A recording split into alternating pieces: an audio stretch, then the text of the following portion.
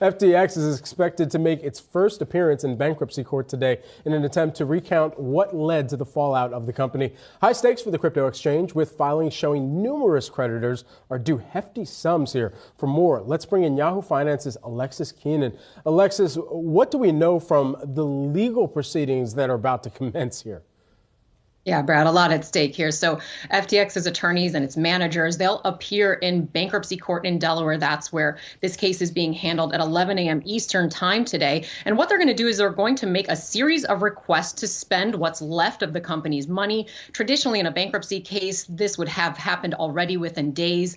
And what the management needs is approval to pay its lawyers, its bankers, its employees, many of whom have already left the company, and also things like utilities. Let's just keep the lights on. That's what they need here. You can expect to hear also a narrative of FTX's collapse in this hearing, and also the steps that the company is making to shore up its assets. Now, as for its broader financial health, we're getting glimpses of that, but the picture is still far from complete. The CEO of the company, John J. Ray, he said that the company might need until January to complete that picture, to tabulate the company's assets and liabilities. The reason cited there last week, Ray had said that he was looking at a complete failure of corporate controls and also an absence of trustworthy financial information that existed at the company. Though in a filing on Saturday, FTX identified 216 bank accounts that hold approximately $564 million. The company also identified its top 50 creditors.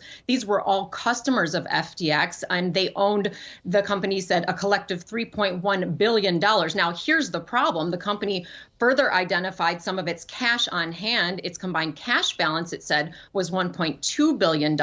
So we'll be watching in this hearing for what exactly the finances look like at this date and time, but we're certainly not expecting to get a whole picture today. Yeah, especially since John J. Ray had said what a mess the finances were, right? That it's going to take some time. Talk to us about sort of the logistics or what we need to know today. When does this thing start? How long could it last?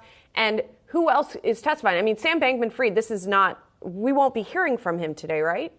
No, that's not expected. And this is really an omnibus procedure in bankruptcy court. Like I said, this would have usually happened within days of the filing, and the delay of it just speaks to how disorganized this company's finances are, and its accounting across the board really must be. Now, we might learn a little bit more at 11 a.m. That's when this starts. And Julie, how long it goes, it shouldn't take the entire day, although the complexity of this case, I could see it definitely going until the court closes, probably around 5 p.m. We might learn, though, more about the $477 million in unauthorized transfers that went from FTX's Bahamas entity, that FTX Digital Markets, right after the bankruptcy was filed, that flowed out of the company. Now, that entity is not part of the bankruptcy estate or the bankruptcy filing in the U.S. It's now managed by liquidators in the Bahamas. It's said to have once held about $16 billion, and the Bahamas Security Commission, the regulator there, they said they indeed authorized that transfer, but that they only authorized it so far as to go into a government wallet for safekeeping.